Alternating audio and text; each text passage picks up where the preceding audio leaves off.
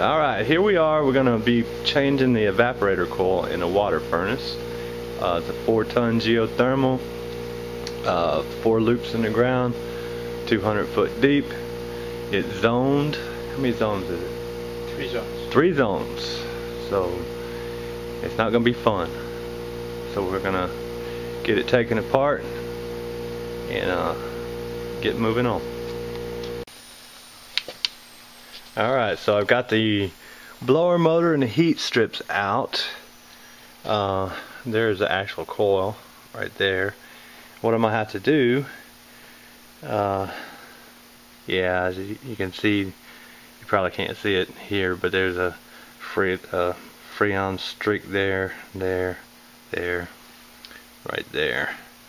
What I had to do is come around where the humidifier was, and right there, screw up there, and 3 more screws on that side, and take those screws loose, and hopefully that thing will pop out of there. Over here is the new evaporator, and I'll get those screws taken out and see if we can't get this thing loose and the new one in.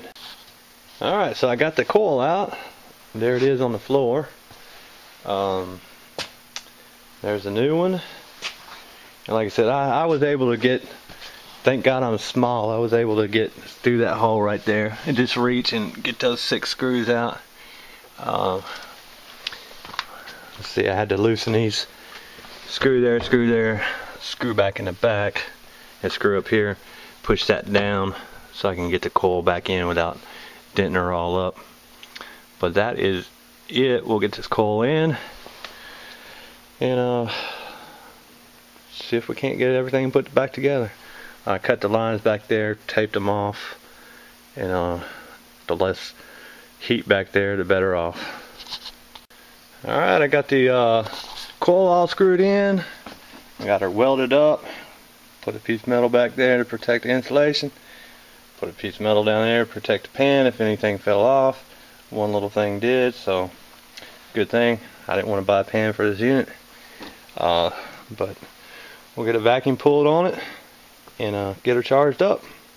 And then put the blower and heat strips back in it. Get her wired up. Alright, I'm outside. I'm waiting for the vacuum to be pulled, but there's his lake view. And the loops are actually under the concrete. So he said he needed to pour his driveway again. So when they did the geothermal, they busted up all the concrete, and there the loop set.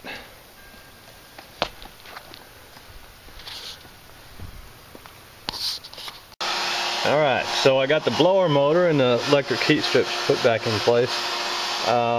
The way to pull the blower motor out, the housing, is that screw, and that screw, those 3 screws, and then on the back there's 3 studs, and you just lift it in there, push it on the studs, lift it up, and put your 3 bolts back in place. Same thing with the electric heat strips. Alright, here we go. We're putting Freon in it. It says it needs 5 pounds, 3 ounces. And it's not taking long. I had it pumped down to 420 microns, I think. So, we're getting close. Alright, so here she is running.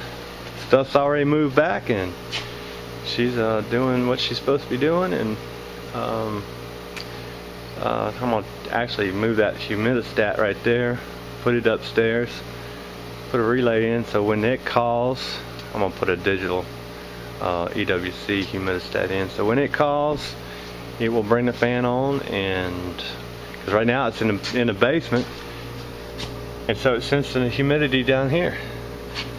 Okay, anyway. Alright, well this is it.